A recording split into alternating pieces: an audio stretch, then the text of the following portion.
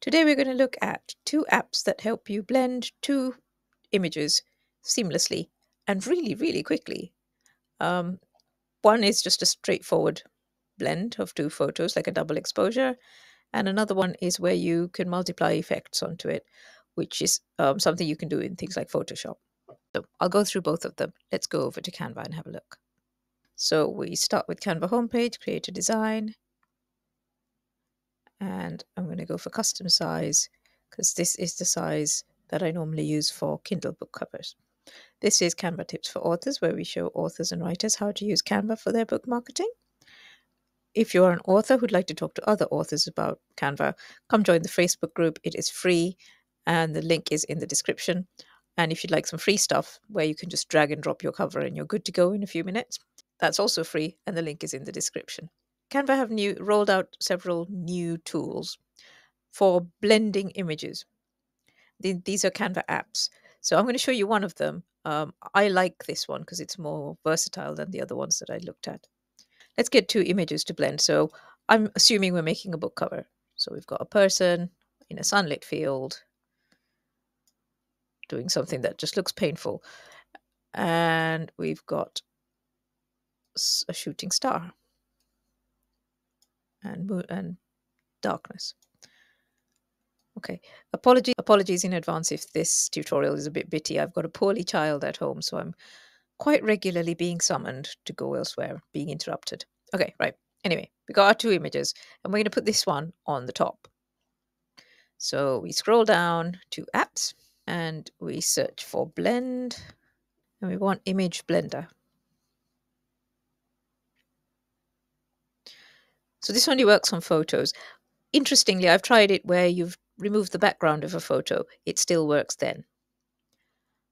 So you select your thing and hit blend selected image.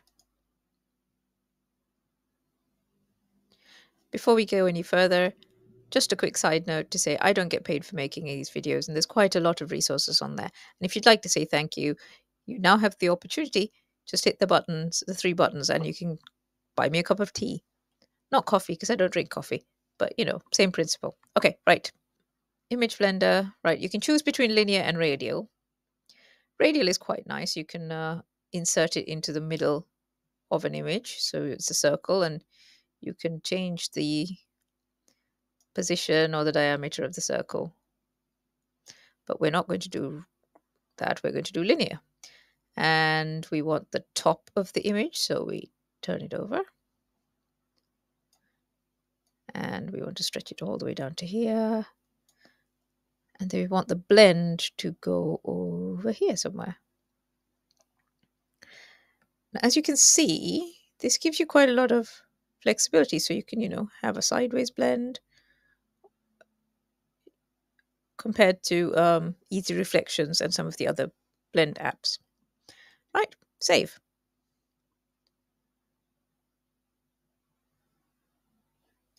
And there you go. You've blended two pictures really, really quickly and easily. Now all you have to do is stick a title on it and stick an author name on it, and you've got some kind of sci-fi fantasy book cover.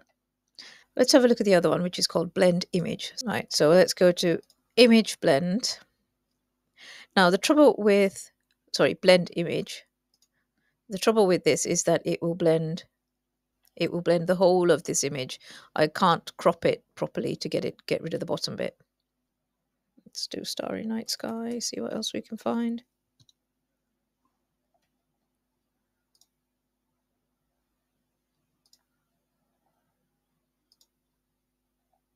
Let's look vertical and free.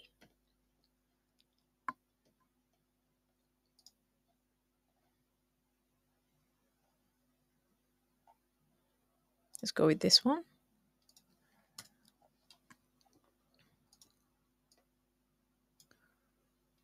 So we make it fill the whole image. And then we go to apps, compassed, or we go to apps, and we go to blend image. So previously we used image blender, now we're using blend image. Okay, so we need top layer, this file, and oopsie, use selected image. And let's move it to the side. Bottom layer, use selected image. And it puts them together. Now that's multiply. There are different blend effects. Normal, which is just one on top of the other. Darken, multiply, color burn. I quite like that. I actually quite like multiply as well. There we go. Add to design. And it adds it as a new image. So what would be really nice is if we could manipulate the image first, because what it does is it takes the whole image as it got imported in, rather than after you've played with it. So it would be nice if we could just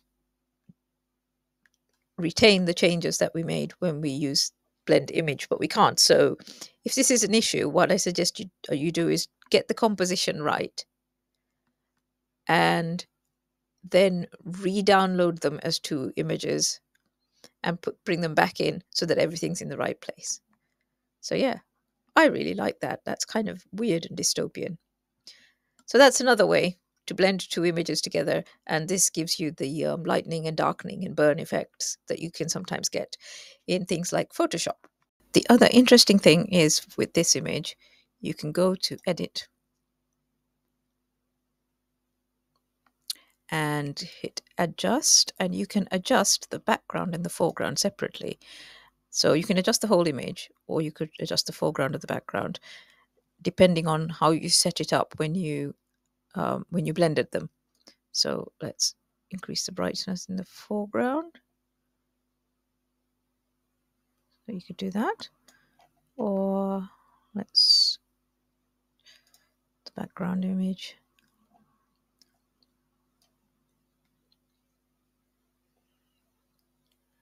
There you go, which makes it a little bit brighter and possibly more usable as a book cover. So there we go.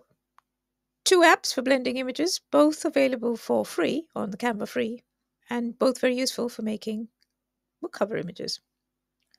If you found this useful, tell all your friends, and I'll see you in the next video.